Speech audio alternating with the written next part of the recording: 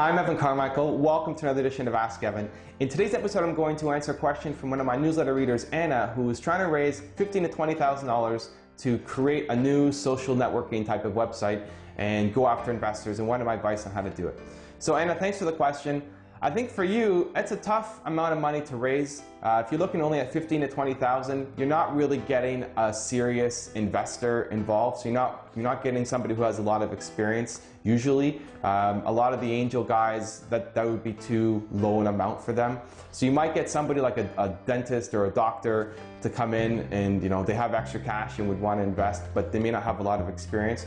And part of bringing money in is you don't want just money, you want somebody who can help you and give you connections, right? They're going to be part of your ownership team, they have equity in your business, so you want them to give you more than just money, you want them to be a helpful resource for you.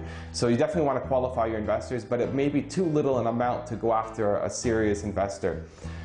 The next thing is a lot of people want to start social media sites. So this is going to be a negative hurdle for you to have to overcome. There's a stigma that a lot of the social media sites have already been created, and for new products or services, it's encouraged to build around the existing social media sites instead of trying to build your own new one from scratch. So there are still some examples of one that have hit it big, but there's a negative bias that you're going to have to overcome and really show how you're different and what's so unique about you and why you're going to make it, where all these other startup social media sites have failed.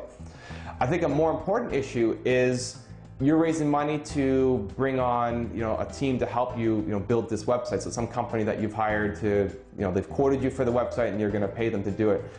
It's really hard, and from an investor's point of view, so I used to be a venture capitalist, we wouldn't touch a business like this because you don't have the technology team in-house. So for an investor, they want to see at some point that you're going to be able to exit from your business. You're going to be able to pay them their money back. So either you're going to go public, or you're going to get acquired, or it's going to be some kind of management buyout. And they look at what kind of technology do you have in-house. And it's really hard to run a business without having somebody on the technology side in-house, right? If everything is exported to overseas or some other company, even if they're local, you don't have the experience in-house, and it's really hard to grow a business that way and really hard to raise money for that type of business. So what I would encourage you to do is try to find a partner who really understands the technology side of things, can build it without having you give up capital, without to raise capital and bring on an angel investor.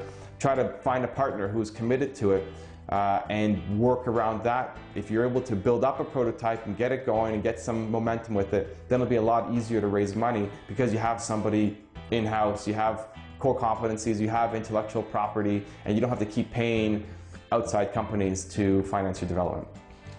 So I hope that helps. Maybe not the news you wanted to hear, but those are my thoughts. If you guys liked the video, please give it a thumbs up below. It makes me want to make more of these videos for you guys. And I'd love to hear what you have to think. If you have some comments, leave it below in the comments, or if you have a question as well, you can leave it in the comments below.